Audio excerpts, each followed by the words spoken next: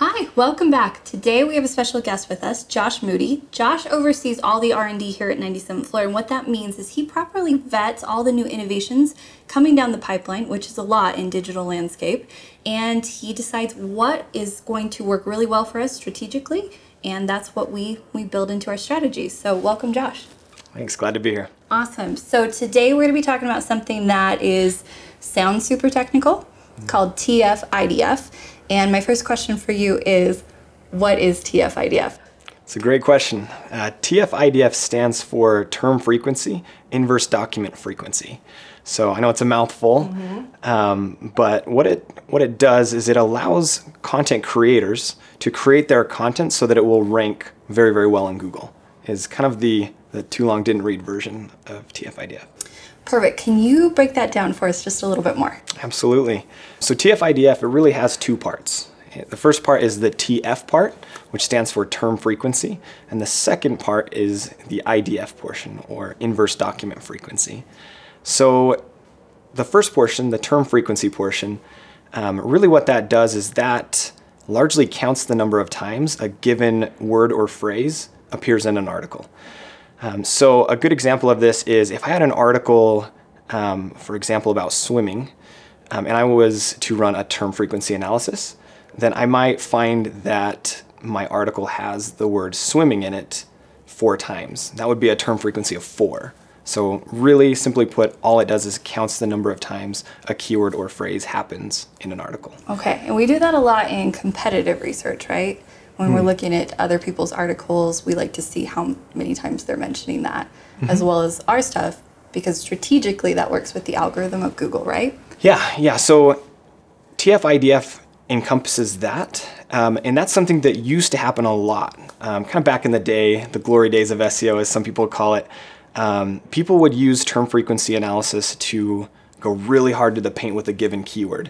But people started abusing that really bad, and then you would have people that would keyword stuff and spam their articles really, really heavily. Which Google doesn't like. Right, exactly. Because that's a bad user experience. Exactly. You might be fulfilling on the technical, what the robots are crawling, but pretty bad user experience. Exactly. Okay. So it can get you in the ballpark to understand your article and your subject matter a little bit better, but largely we use it in conjunction with IDF, because that's what the IDF portion does. Is the inverse document frequency portion, it devalues words that happen too many times. So a lot of times when you're looking at an article, and if you were just to run a TF report, you would see a lot of common stop words like the or and or other words like that would be weighted improportionately. They would happen a lot more than your actual subject matter.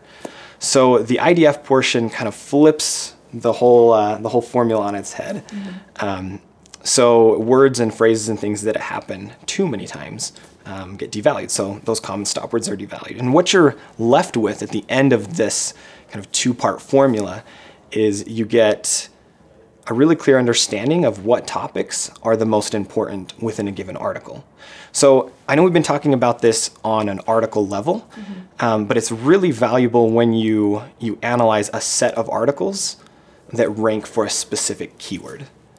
Okay, so you're looking at a broader landscape. Exactly. Okay, can you give us an example for all of that? Yeah, so if you were to search, again, let's go back to the swimming example. Perfect. If you were to search swimming in Google, you would get a series of listings that pull up, typically around 10 listings. And what you'd use TF-IDF for is you can then analyze each one of those 10 web pages or 10 listings in order to understand what topics show up the most within those listings and which are the most relevant to that core keyword that you searched. So the core keyword in this case would be swimming. So why is this important? I mean, why, with everything that we can be doing online and all SEO practices, this could be a game changer, but why? Great question. Google has used some variant of TF-IDF for quite some time now. And this has gained a lot of traction, particularly in other markets. So say, for example, in SEO in like Germany, they've caught a hold of this and it's been working really well. So the reason it's really important is again, if I'm a content creator and I'm going to create content around, whatever my topic is, I want to make sure that I'm answering the user's question the best that I possibly can. So typically when companies start creating content, you'll have your digital marketing teams or different people like that paired with subject matter experts to create that content.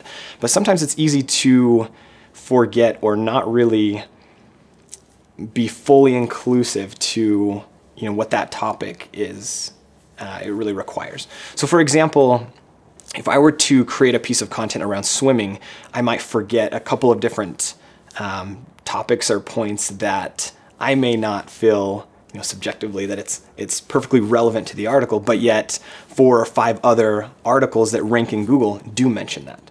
So TF-IDF allows you to fully understand what people are looking for and, more importantly, what Google has deemed relevant and related to that query. Okay, and so in your research, how did you properly vet this so we know, okay, this is important to Google, therefore it's important to us? Right, exactly. A great example of this would be if I'm searching the keyword, or I wanted to create a piece of content that ranked for the keyword effects of caffeine. I might be able to think of a series of different effects of caffeine that I feel, yeah, I should put in this piece. But by running a TF-IDF analysis, we can conclusively say, hey, well, this shows up in 3 or 4 of the articles, or even 7 or 8 of the articles out of the 10 that rank in Google. Google must find that there is some relevance with this in the key topics. So in this example, I might think, oh, well, maybe increased heart rate is something that I should put in, but running a TF-IDF analysis might allow me to understand, hey, well, there's a lot more. Maybe headache shows up a lot in those articles. And so I should have a section in my article about headaches and how caffeine relates to it. Another example would be, I guess, increased heart rate. Maybe that's something I didn't initially think of, but that shows up in the research. So really just helps you round out your articles with data so that they're perfectly relevant. Which brings peace of mind. Exactly. So anything you put resources into, like content creation, exactly, you know that it's going to be ready for Google to deem it super relevant. Exactly. And one misconception is people think, oh, TF-IDF or any of these things are really just to kind of game Google, but that's really not the point. The point of this is to understand the full topic so well that you're perfectly answering the user's question. And really what you're doing is you're using Google to understand that question more fully. Awesome. Do you have some resources that we could share with our viewers if they wanted to read more? Absolutely. So we can go ahead and link. We've got a really good deck here at 97th Floor that kind of breaks down how to run a TF-IDF analysis, which is a really good resource. One thing to note with term frequency analysis, or TF-IDF, is it is best utilized when paired with a solid content strategy. So one without the other is pretty ineffective. So we can go ahead and link to a good content strategy that pairs really well with TF-IDF and will make your content unstoppable.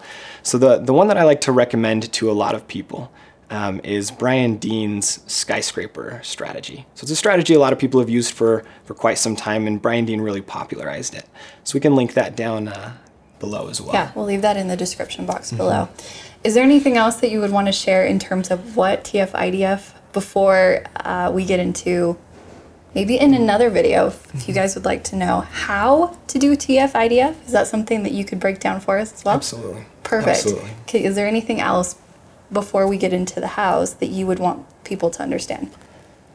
Really just the importance of TF-IDF. I think that it's something that can easily be overlooked because, hey, we've got a great team of content creators. I'm a great content creator, or, whatever the thought process is. But it really is an important thing to bake into your content strategy. We've seen phenomenal success just by applying TF-IDF to some of our clients' current content to further optimize it and make sure that it's perfect for Google.